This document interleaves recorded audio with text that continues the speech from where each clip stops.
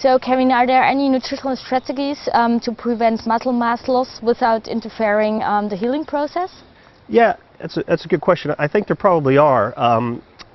There are a couple things that there's speculative evidence for that we really need to start doing some research on, but I think there's enough support that maybe it's worth trying.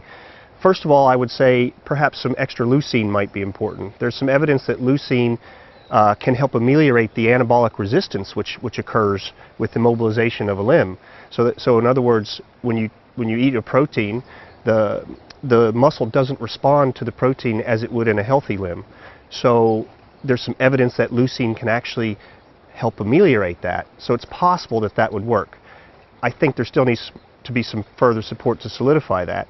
And then the other thing I might try would be some omega-3 fatty acid supplementation, to increase the omega-3 fatty acids in the diet, because there's some brand new evidence coming out of a lab in St. Louis, Missouri that shows that omega-3 fatty acids enhance the response of muscle protein synthesis to protein intake.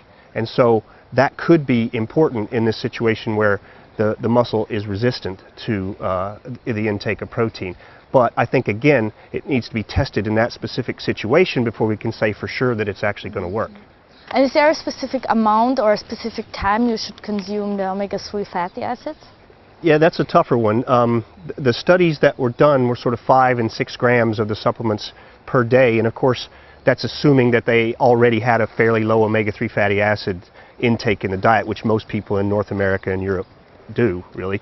And so we don't know that, but sort of 5-6 grams would be something that I would probably try if I were talking to an injured athlete and just see if maybe that might help something. We don't know if it would work, but there's not a whole lot of evidence that it's going to hurt anything, so it's one of those risk-benefit things that you might try. As far as when to take it, if you take a lot of omega-3 fatty acid supplementation, especially because it's usually found in the fish oil supplements, if you take it all at once, people tend to complain of a fishy taste and maybe even a GI issue. So I would probably tell people to spread it out throughout the day in smaller amounts. Okay.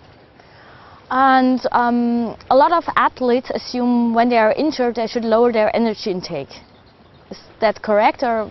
Yeah, you know, that's another one that I think is really interesting, because that assumption is there, and probably to some extent it's valid. They're certainly not going to be training as hard, but obviously their energy intake is going to be dependent on what they do for training. For example, if they injure their leg and they're on crutches, well, they can still go to the gym and lift weights with the upper body and even the other leg. And there's arguably there's a good argument to do a lot of work with the other leg, because there's evidence that there's actually a crossover effect. So maybe if they're training hard, then that's one reason the energy intake shouldn't go down as much. Another reason is that the injury itself, depending on the severity of the injury, actually increases metabolism. So the healing process costs energy, and so energy intake actually goes up immediately, energy expenditure, excuse me, tends to go up immediately after an injury. So now that's depends on how severe it is, how long that's going to last, but it can be as much as a 50% increase in basal metabolic rate when there's a bone break, for example, something like that. So maybe that keeps the energy expenditure slightly higher than most people think. And then the last is, if they're on crutches, it actually takes 2 to 3 times the amount of energy to get around on crutches as it does walking.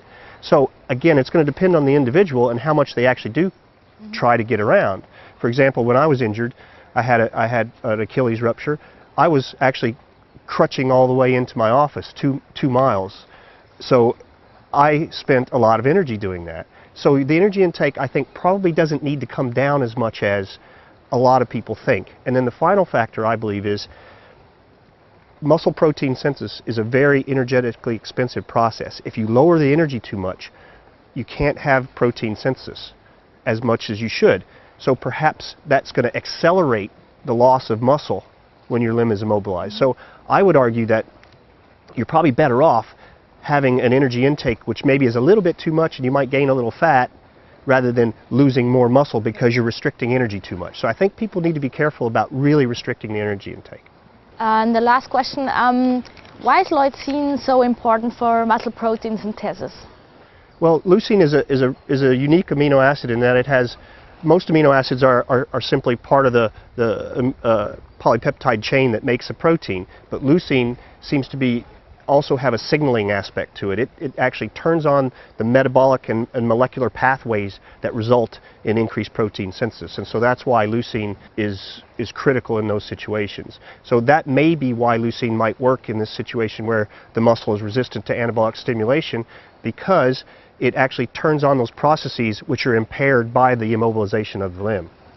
So you would say that whey protein is more important due to the high leucine content than casein protein? Well, we don't know that for sure, but I think there's mounting evidence and starting to look like you can actually get a better response of protein synthesis with whey protein than casein. Now, those studies are done mostly after exercise. So in this immobilization situation, we don't know whether casein would actually be not as effective as say whey protein. But probably, if you're going to take a supplement as part of that, maybe that's the best thing to do. And what about casein and using as a night protein? Yeah, I keep hearing that, and I really don't understand it. I'm not sure that has a whole lot of evidence, but I think you got to take that in context of do you have the room in your energy budget to have all this extra protein at night? Maybe if you do, maybe it's worth it. With an injured athlete, you know, again, whereas I was arguing that maybe you don't need to reduce energy that much, I still wouldn't pile on a lot of protein that also gives a lot of energy. I'd be sort of careful about that.